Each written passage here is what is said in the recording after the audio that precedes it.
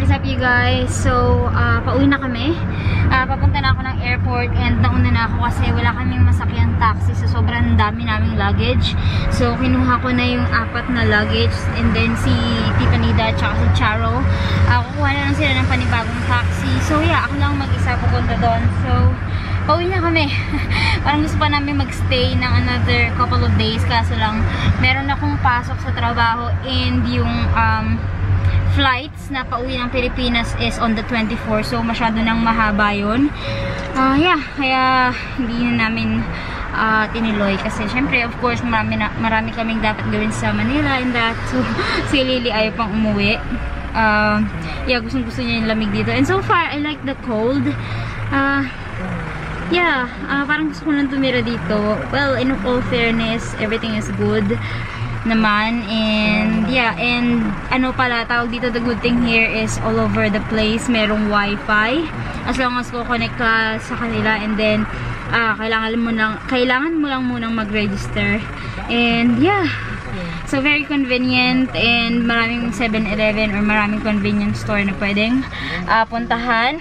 So, kung pupunta kayo dito, just make sure na meron kayong baong pagkain or something na pwede nyong baunin. But, yung mga imported goods na galing sa Manila or kung saan man, wag kayong magdadala kasi kailangan nyo siyang how do you say it? Kailangan nyo siyang i-mention sa immigration kasi kinukwenta nila yun. So, may bayad pagka nag-exceed ka na nung weight limit nila. So yeah, pauwi na kami. So I'll see you guys in the airport. Bye! On the way to the airport, guys. Ready to go home. So guys, dito na ako sa airport, international departure. So inaantay ko na lang sila Charo na makarating dito. Sabi ko nasa gate 5 ako. So yeah, I think wala pa rin sila. So yeah, pabalik na kami ng Pilipinas, guys. Ito yung airport nila dito sa Jeju, Korea. Jeju Island.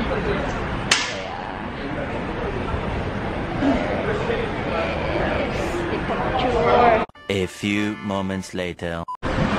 So guys, wala pa sila Charo. Nag-aantay na ako ng ilang minuto dito. So, medyo kinakabahan na ako, guys. Baka maiwan ako ng eroplano at yung passport ko nasa kanya din. So, yeah. Asa na kayo? Wala pa. Nakakainis yung passport ko. Hindi ako makakauwi ng Pilipinas. Sabi ko nga, asa na sila Charo? Baka maiwan na tayo ng eroplano. Wala sa akin yung passport ko. Meron dyan? Guys, nandito kami sa airport and meron silang something na program. So, hindi namin maintindihan pero nakakatawa. Naka-costume sila ng traditional Korean.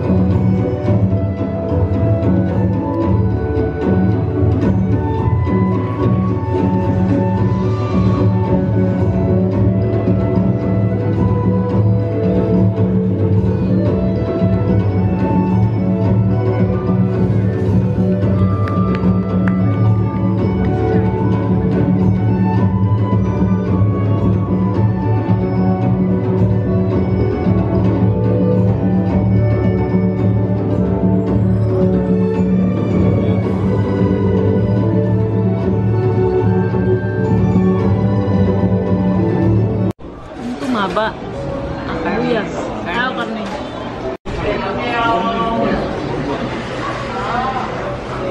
Ayan guys, yung in-order ko. Ito yung para kay Lily, tsaka kay Tita Nida. Ayan yung kay Charo. Fried rice. And meron siyang parang soup na black bean sauce. With shrimp. Kain tayo. Marunong chopstick.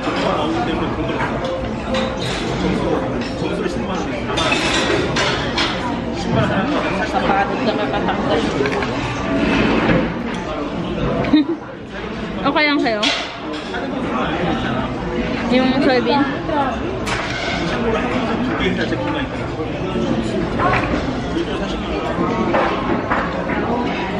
Ito, meron ka home.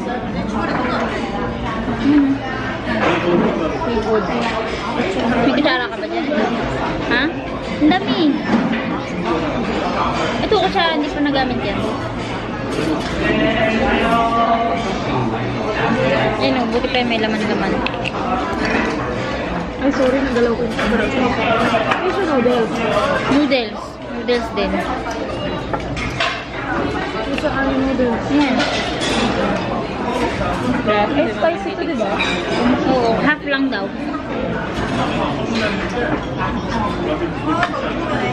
Baka half lang, sir.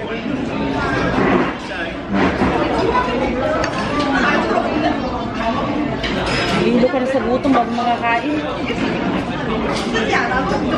Hindi dilim ng paningin. Katitik sa sibuyas. Parang hindi ma-high blood. Nakapalta. Dari lang ulitin. Ang dami naman nito. Hati na tayo. Ito si... Ito hindi manghang. Try ko itong isa.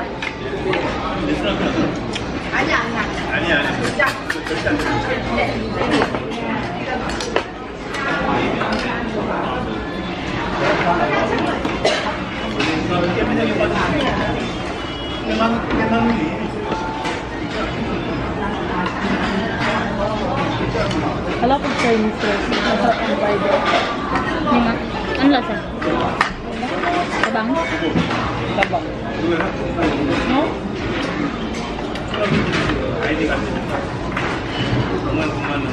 Wala pa ako magsigang ano ito.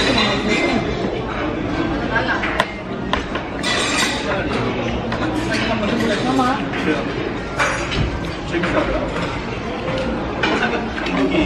Kasi sila may ano?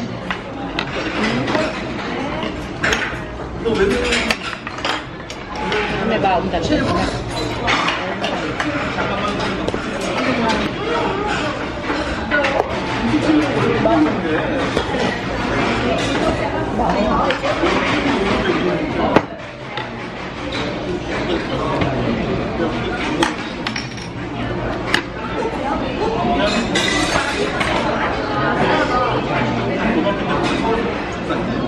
Mag-i-edit ka pa. Kung may time pa. Pero gusto ko may kape. Gusto ko makakapagpag na. Kung walang kape.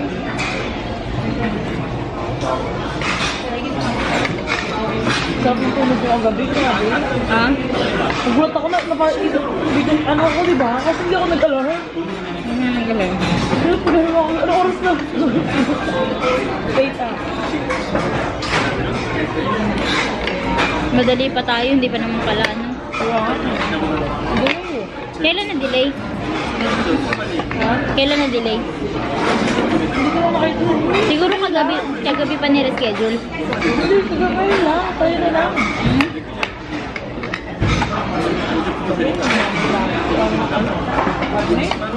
So guys, by the way, nandito pala kami sa China Garden.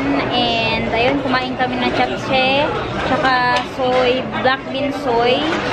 And yung isang spicy nila na spicy seafood, noodles. So yeah, pabalik na kami. Hindi na ako masyadong nakapag-vlog.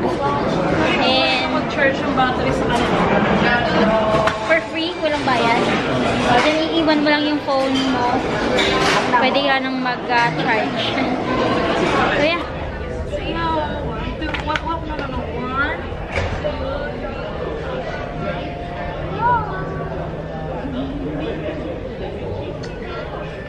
Anak sa'yo. Anak sa'yo. Come here, sit here. Aircraft connection. The expected departure time will be 2:10 p.m. 各位旅客请注意，我开港龙航空325香港国泰航空公司。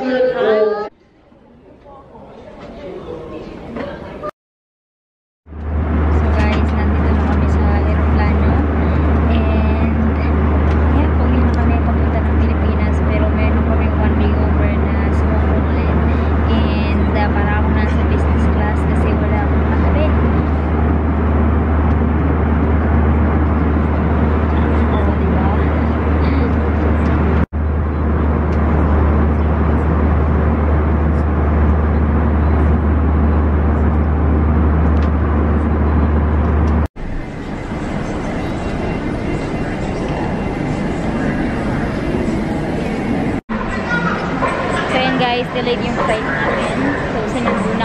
cabin ng Cathay Pacific.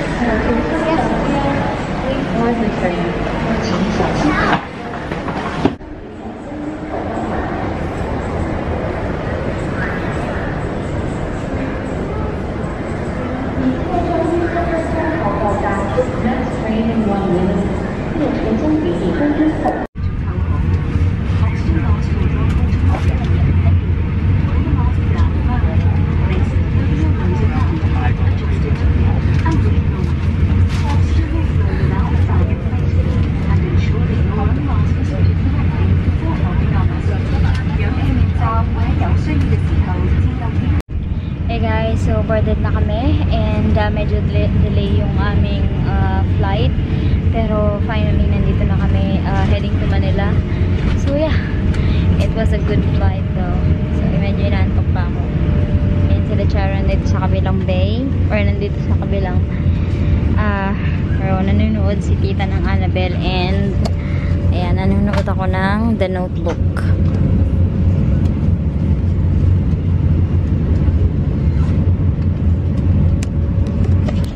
So yeah, we will see you guys in Manila.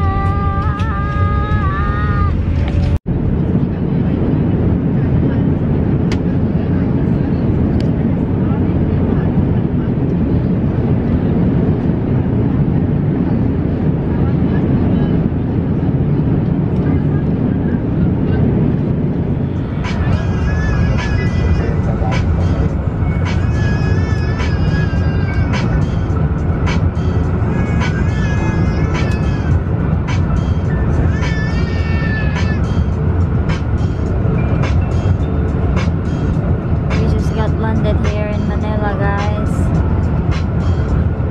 It is a safety requirement that you remain seated with your seatbelt fastened until the seatbelt sign has been turned off.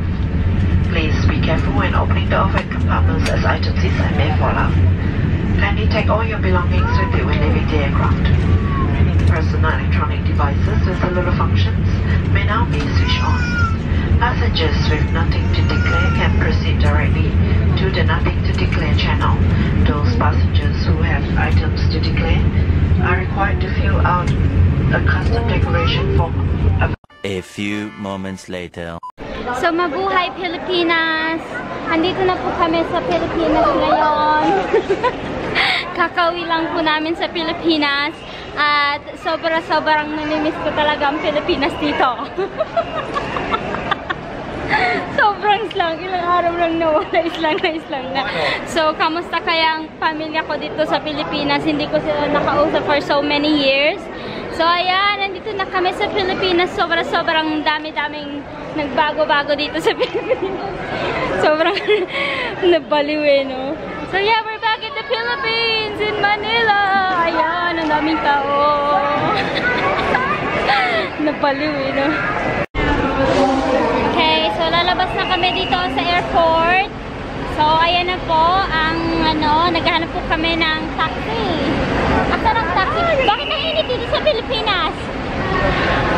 Ang init dito sa Pilipinas? Di ba yung outfit ko? Ang init! Di ba yung outfit ko? Grabe naman dito sa Pilipinas. Sobrang init. Hindi ko kaya yung init dito sa Pilipinas. Hindi na sanay? Oo, Hindi ka dyan. Hindi na kasanay dito sa Pilipinas. Grabe. Nakakaloka.